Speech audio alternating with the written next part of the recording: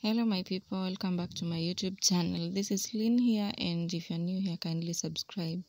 So today I'll talk about what causes scalp and how to get rid of scalp buildup. That's dandruff. So what causes dandruff and how to get rid of it. So scalp buildup is the accumulation of sebum, dirt, dead skin cells and hair products on the scalp.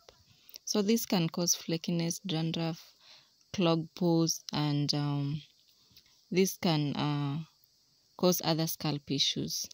So what causes buildup on your scalp? Beneath the scalp lies the layer of the skin. So the sebaceous glands are responsible for sebum production. Sebum is a natural oil produced by your body. So they are found abundantly on the head, face, and upper chest of the body. It's a mixture of lipids, fatty acids, cholesterol, glycerides, and squalene. Though sebum is necessary, when it's in abundance, it causes hair and scalp issues. And excessive sebum can combine with sweat, hair products, and dead skin cells, and collect on the scalp. So signs of scalp buildup: you'll realize that you have dandruff and flaky scalp, eczema and acne, hair discoloration, itchy or irritated scalp.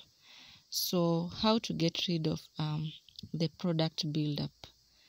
Scalp massages. It encourages blood circulation and hence reduce buildup. Number 1, you have to exfoliate your scalp. Apply apple cider vinegar as an antimicrobial properties, and hence can be used to remove buildups. It should not be used on its own. Mix 2 tablespoons of it. Make sure you mix 2 tablespoons of it to 1 cup of water. You can equally dilute with oils, apply on hair, and gentle massage. Rinse after about 5 minutes with plenty of water.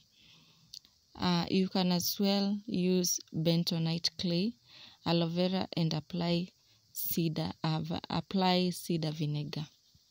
Measure same quantity of each. Mix, apply on hair. Wear a plastic bag or shower cap, and rinse after about 15 to 20 minutes with plenty of water. Another product you can use is lemon juice. Lemon juice, aloe vera, and apple cider. So you just do the same procedure. It's just the same procedure. Mix, apply on hair, cover with the plastic bag, rinse after 15 to 20 minutes with plenty of water. And make sure when you apply, you massage your scalp. And then you can use scalp scrubs. They are already formulated to exfoliate the scalp when you scrub your scalp. So another thing is the essential oils like tea tree and peppermint oil can be used, but make sure you dilute with carrier oils like olive oil, coconut oil. So yeah, avoid excessive use of products and daily oiling of scalp. So when you keep on applying oil on daily basis, make sure you apply 2 to 3 times a week and wash. Maintain a healthy hair routine.